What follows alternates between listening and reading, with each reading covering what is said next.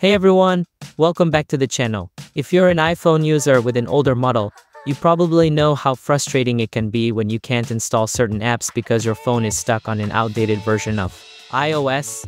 But don't worry, today I'm going to show you how to update your old iPhone to iOS, or even so you can install any app you want. It's easier than you think using spoofing the iOS version.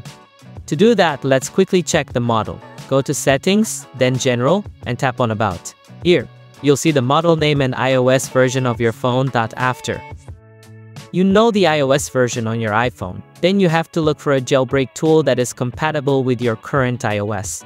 First, open Safari, then go to ipaapps.me. Then find the jailbreak tool that's compatible with your current iOS version. For example, I'm using iPhone X with iOS version, so that I have to use Dopamine jailbreak tool for iOS. If you're using a different iOS, you can choose the jailbreak tool on this website. After that, click Get and wait a few seconds. Then click Skip Ad and install the jailbreak tool. Wait a moment while Dopamine installed on your device.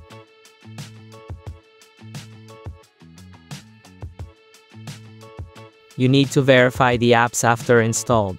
Go to Settings, General, VPN and Device Management. Then click Trust. And now you can open and use the jailbreak tool. After that, open jailbreak tool, then click Jailbreak button.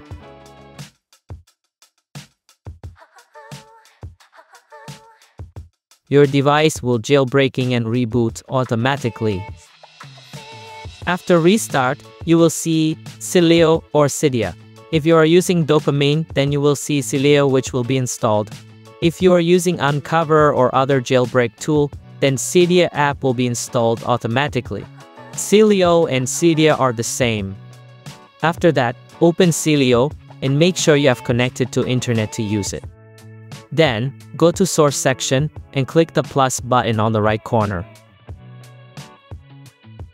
Then add this link, nathans.lol/repo, and click Add Source.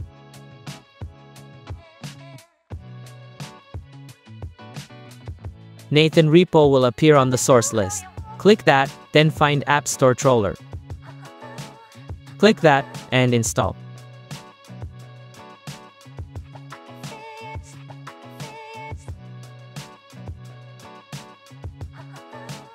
Click Respring or Reboot to apply the tweak. After Respring, go to Settings, then scroll down to find App Store Troller Settings. If you can't find App Store Troller, you need to install another tweak to make App Store Troller appears on setting. Go to App Store Troller section, and here you can spoof your iOS version to newer version what you want.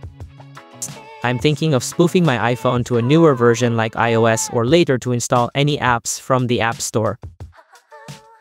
Enable App Store Troller, then click Apply. First, your iPhone will automatically respring to apply the changes to the App Store Troller. Then, open the App Store and try to install an app that's not supported for your old iPhone. As you can see, this app requires iOS or later to install it. Click Get, and then Install.